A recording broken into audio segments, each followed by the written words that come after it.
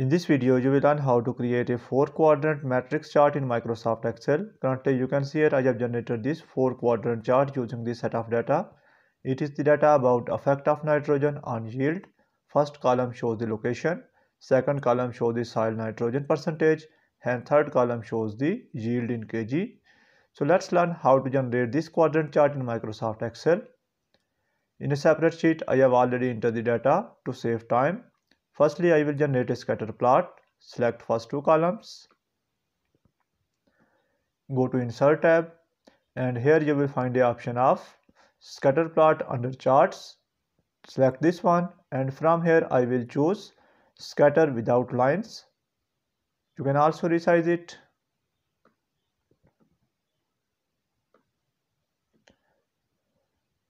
After doing that, click on this chart, and here you will find the option of plus sign. Click on chart element option. You will find variety of options. From here I will choose axis title, and I will deselect grid lines because I don't want these grid lines. After doing that, click on chart title to edit it. Put equal sign in formula bar. Select the cell which contains title and press enter. Go to home tab, and from here you can adjust its font style and font size. Black color, bold, and 16. Similarly, edit the axis titles. Select this one. Put equal sign in formula bar. Select the cell which contains title. Press enter. You can also manually edit the title. Select this one. Again click here and remove the existing data. Edit the title.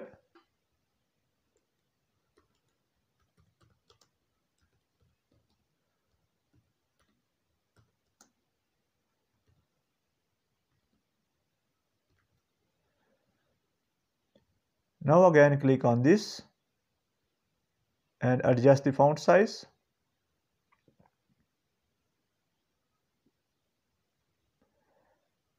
Copy this format using format mentor option and apply it on here. Similarly, select these values.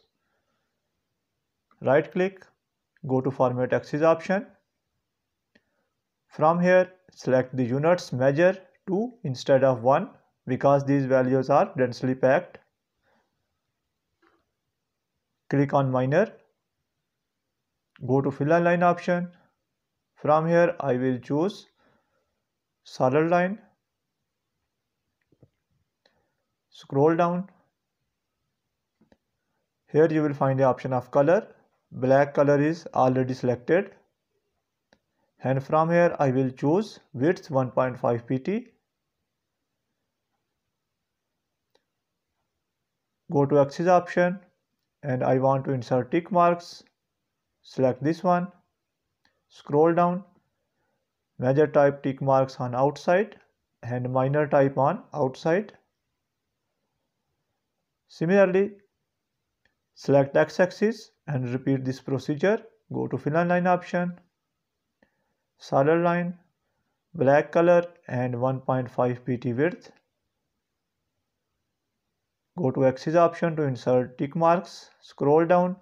Here you will find the option of tick marks. Major type outside, minor type outside. I will close this one. Now select vertical axis values and adjust the font size and style.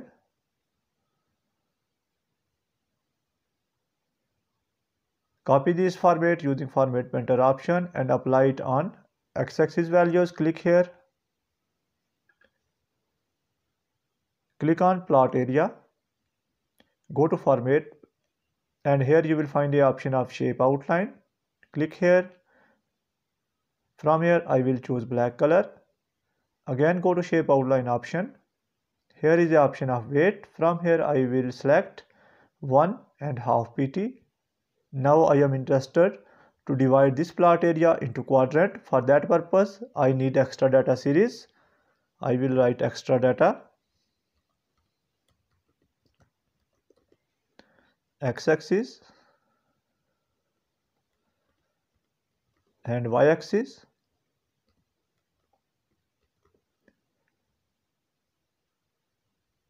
In x-axis, choose the middle value of x-axis. Currently you can see here the x-axis values are from 0 to 10 and the middle value of x-axis is 5.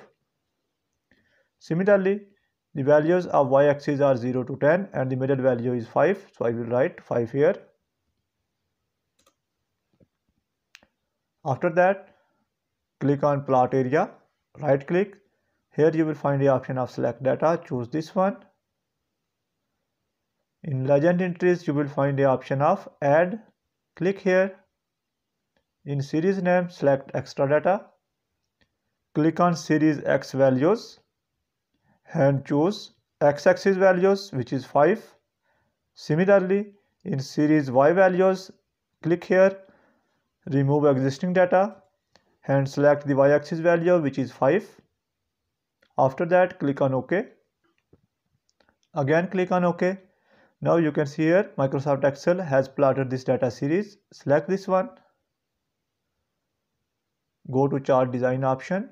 Here you will find the option of add chart element. Click here. From here, go to error bar option and from here you will find the option of more error bar option. Choose this one. From here, interaction, select both, and style, no cap. Scroll down and here you will find the option of percentage. Change percentage value to 100%.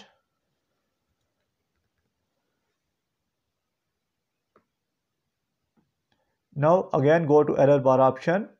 Click on this arrow sign. Currently you can see here it has selected series extra data Y error bar. Now choose X error bar option and repeat this procedure. Both and style no cap. Select percentage 100%.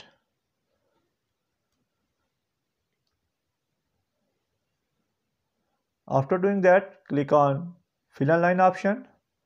From here, you will find the option of line. Select solid line. Choose black color and width 1.5 pt. Similarly, select other line and from here choose solid line, black color and 1.5 pt width. Now you can see here we have inserted lines, but quadrants are not generated accurately.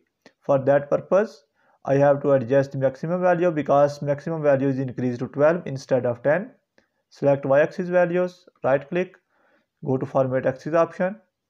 From here, I will choose 10 instead of 10. Similarly, click on x-axis values and from here I will choose 10.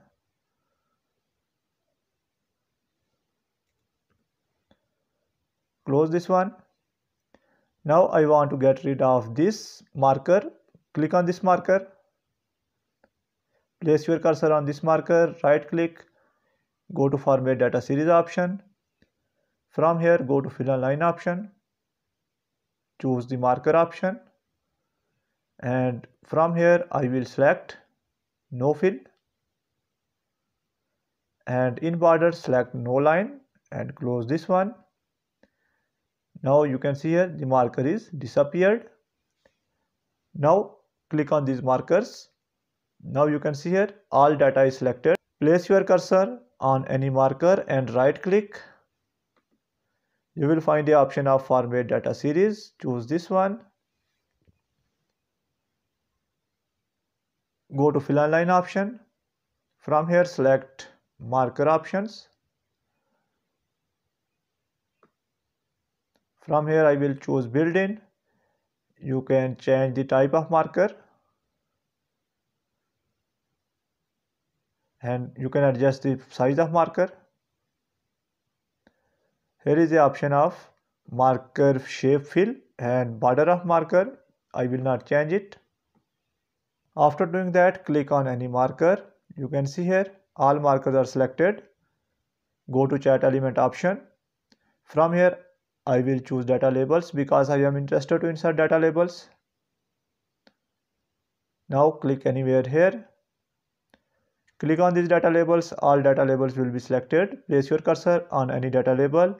Right click and here you will find the option of format data labels. From here you will find the option of values from cell. Select this one. It will ask data label range. Select the first column without heading. Click on OK. Now I don't want y-axis value. I will deselect this one, and I also don't want show ladder lines, so I will also deselect this one. If I scroll down, you will find the option of label position. You can set the label position using this option. I will choose right. Close this one. After selecting data labels, go to Home tab, and here you will find the option of font. You can adjust the font.